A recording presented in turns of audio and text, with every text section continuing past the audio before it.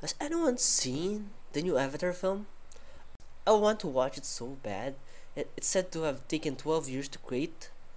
I'm broke, so I just turned to something less expensive. Manhwa. The first come to mind is Leviathan, because it has water in it. I don't know the plot of the Avatar, so.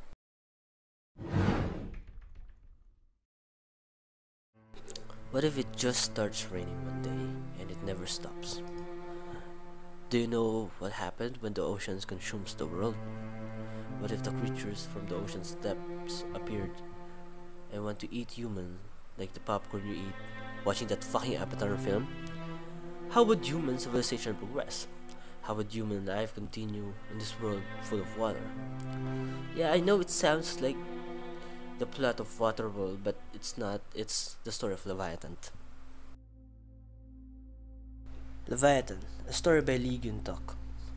The story revolves around our main character Bota, a kid in the middle of this endless seas, with his dad and his baby sister Lita. They would scavenge the ocean floor for supplies, food, scraps, anything that could be used. They do this during the day because at night, leviathans come out. Sea creature that look like the last photo a pescatarian sees before they convert to veganism. So, what are you thinking when you look at this? How would humans fight creatures that appear to hate themselves? So we have this so-called harpoonist. Harpoonists are warriors who protect the towns, as explained in chapter 2. Essentially, they are heroes or soldiers. The first harpoonist we met is Kana. She's the first person we met who isn't from this family. Kana is the quiet, white-haired badass, no nonsense waifu, the generic kind. Actually, Kana wears nothing. It's her battle suit. At first, I thought it's just for fan service, but then it hit me. They fight fish in water, and it's a swimsuit, so it's perfect explanation for having a battle suit.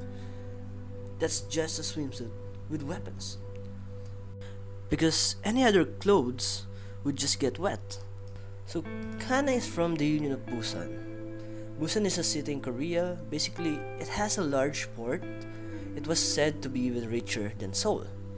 So the Union of Busan is this crazy contraption that barely passes as a boat.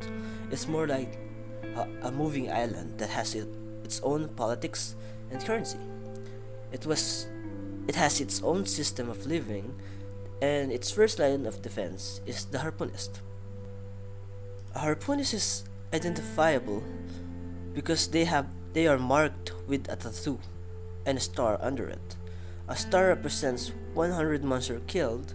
Kana has 3 stars and father has 6 stars. So that's the story's mystery. Who's dad? And by the way, dad died, so you've got to read the story and experience it for yourself. The art is interesting. It's like a dark and blue painting. It feels like a painting because that it's wet and dirty and never dries. It's the same feeling as reading or watching a steampunk story, but with wet oil, blood, and salt water.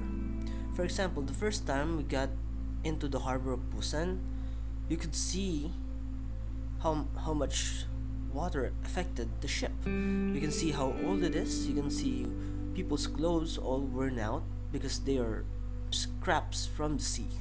I just love the artwork of this. It really sets the tone of the story. Of course, there are some drawbacks. The chapters are really short, and sometimes I don't know why people do shit like that or how the fuck that happened, but overall, it's just a fun read.